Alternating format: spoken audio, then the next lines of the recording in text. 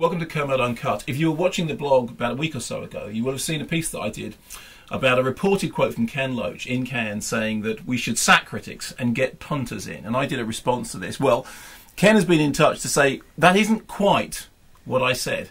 Ken, the floor is yours. What was it that you said and what did you mean?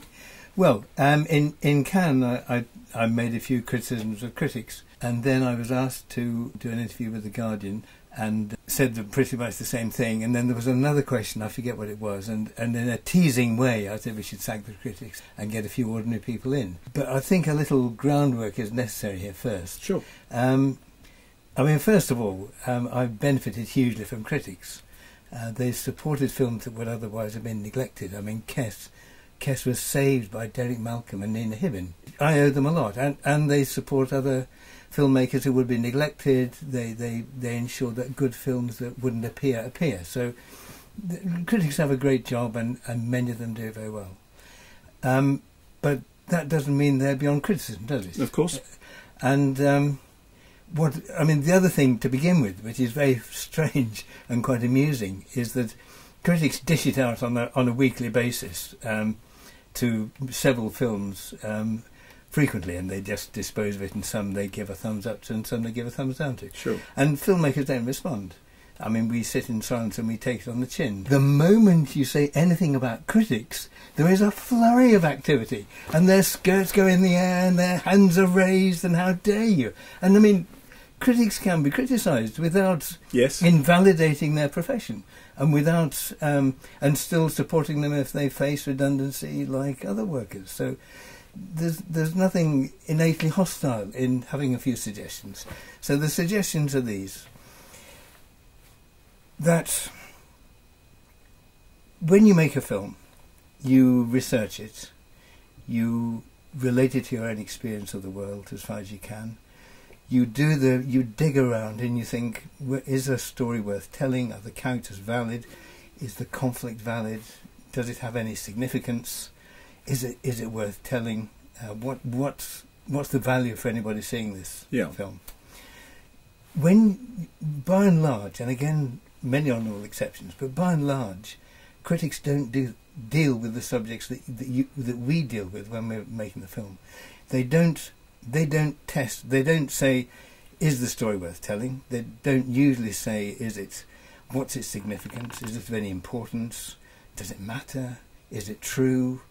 Do the characters reflect what we know of the world? Those big issues aren't touched, and their references are very often other films, like the film we've just done, Jimmy's Hall. There are a couple of films that I'm alleged to have been influenced by one of the major reviewers. One I haven't seen, and one I haven't seen for 20 odd years, and it's nothing to do with what we've done. Sure. And instead of relating the point of the film to what that man knows, it is a man, what that man knows of the world, he just relates it. He stays within the cinema. And the point of films is to bring the world into the cinema. Not to make it a closed space, but to bring the world in. And we did a film years ago called Hidden Agenda, which was about the shoot-to-kill policy of the British in Northern Ireland, at a time when that wasn't generally accepted as being true. A quarter of a century ago nearly, we told that story. Nobody said, hey, what happens if this is true? How does this link in to the way the British have always dealt with the Irish, i.e. slaughter them? But what's the consequences for bringing peace to the north if we have a military which is going around assassinating people? The consequences of that, the validity of that idea just wasn't touched. The discussion was, is this a thriller or not?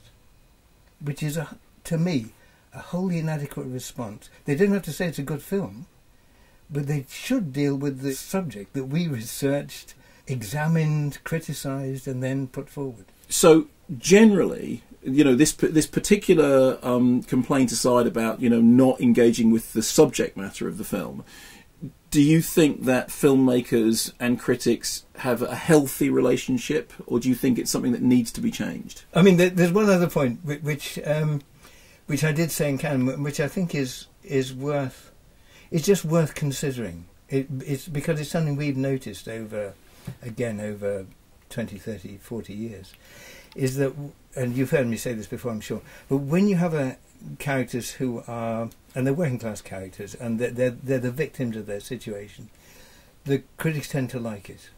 Like we did Riff Raff or Sweet 16 or My Name is Joe. The moment you, just occasionally, we've done films where people are in a conscious political struggle, and that's based on characters I've known all my life, really. People very articulate, whose characters have been honed in industrial struggle, in political battles, in the front line, and they're fascinating people. I mean, very often, you almost invariably self-taught. You go to their homes and there's a wall of books, far better thumbed than any of mine when I went to university.